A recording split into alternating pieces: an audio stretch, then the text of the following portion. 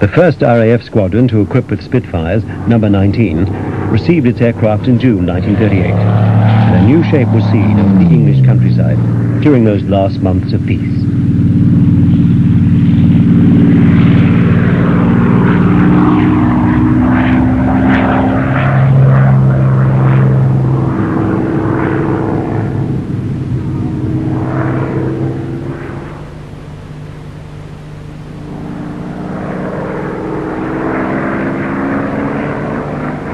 By the time war had broken out in September 1939, 9 RAF fighter squadrons were flying Spitfires, and as they sped overhead, small boys could look up and confidently say, "It's a Spit." In early 1940, to train its airmen, the RAF made a film of the Spitfire's daily inspection routine, which fortunately has survived. A Mark I taxis in. The pilot's visibility from a Spitfire on the ground is severely limited by the engine. The airmen are required to guide the machine as it approaches the hangars and other parked aircraft.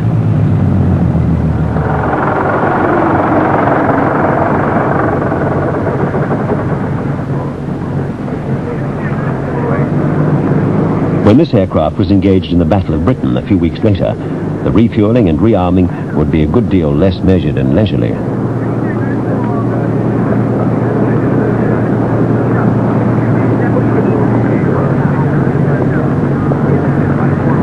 After topping up the 84-gallon fuel tanks, the Spitfire is manhandled into a hangar. In 1940, operational fighters would have been serviced on the airfield, only going into the hangars for major work. A number of skilled tradesmen are needed even for a daily inspection.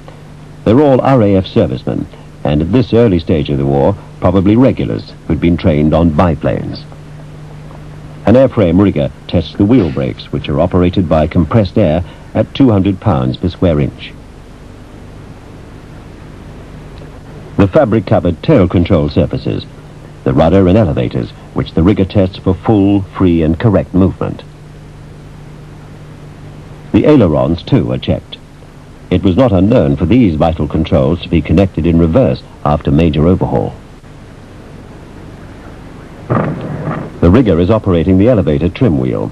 This secondary flight control moves small trim tabs on the elevator, which enable the pilot to adjust for hands-off flight, compensating for nose or tail heaviness as the power changes.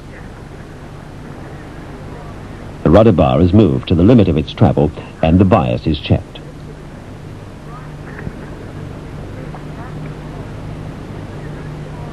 The Spitfire 1's landing flaps, like the brakes, are operated by compressed air and can only be either fully down or up.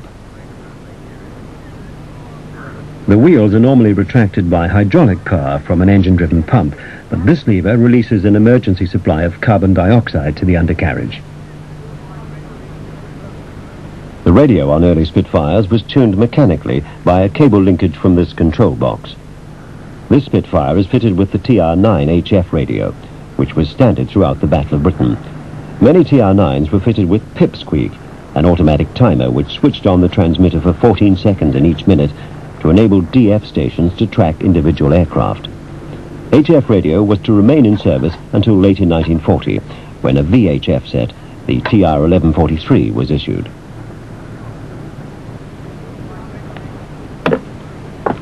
The next tradesman to appear is the instrument mechanic. A pilot's life depended on his instruments. The mechanic adjusts the zero of the Spitfire's rate of climb indicator. Although calibrated to 4,000 feet per minute, Spitfire 1's best climb was 2,500 feet per minute. The altimeter is set to QFE, the local barometric pressure, to read zero on that airfield on that day. The central standard blind flying panel, common to all RAF aircraft, is mounted on anti-vibration springs. The undercarriage warning horn is tested. This blows automatically if aircraft attempt to land with wheels up. The ethylene glycol coolant tank is checked, as is the pilot's oxygen supply, the total oxygen and rate of supply being constantly metered.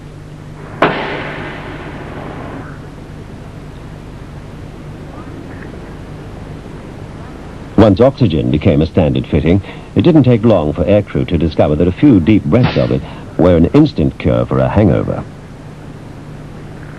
The mechanic checks the time, adjusts the clock and winds it.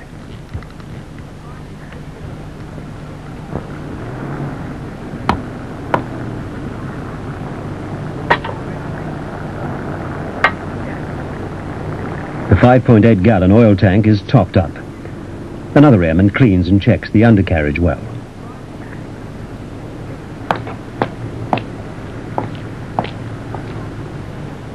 When this film was shot just before the Battle of Britain, the reflector sight was still top secret. The instrument mechanic tests the brightness control of the internal lamp on which the sight depended. 3 spare bulbs are carried in the cockpit. The Spitfire 1 had a control to enable the pilot to lower landing lights fitted under each wing. These powerful lights could also be moved up and down by the pilot. This refinement disappeared on later marks, since Spitfires proved unsuitable for night fighting. The fitter ensures that the fuel filler cap is secure. Next, the fuel gauges for the 2 internal tanks. One contained 48, the other 37 imperial gallons.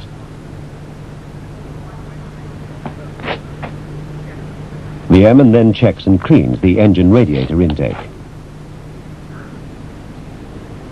In the cockpit, an airframe rigger operates the shutter which controls the radiator temperature. The Form 700 is signed. The daily inspection is complete.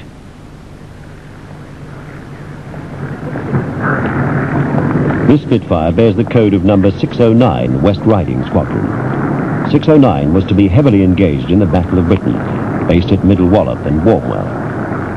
This unique film was shot in early June 1940 at number 6 Maintenance Unit, Rise Norton. The Spitfire is pushed past a parked Miles Master trainer and an early Hurricane onto the large grass airfield.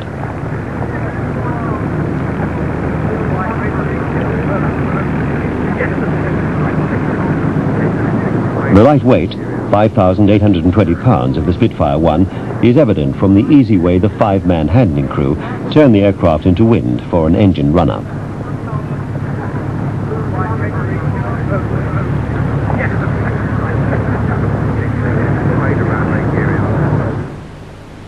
The Spitfire required 2,400 rounds of 303-inch ammunition for its 8 Browning guns. The belts are made up with either armor-piercing, incendiary or ball ammunition. The last 25 rounds were usually tracer to warn the pilot he was running out. Each gun had a 300-round belt which was loaded into a box magazine.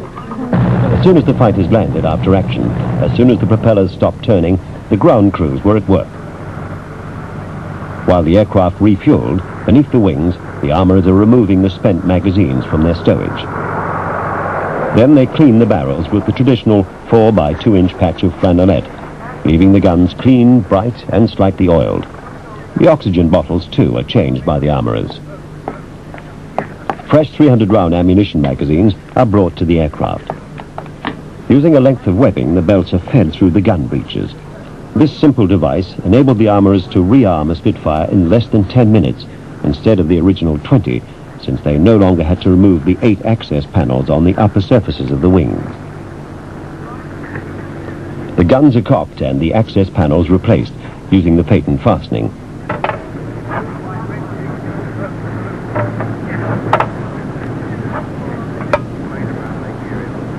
As any ex-armourer or rigger will recall, not all panels went back as easily as this one. The Spitfire is now armed and ready to fight.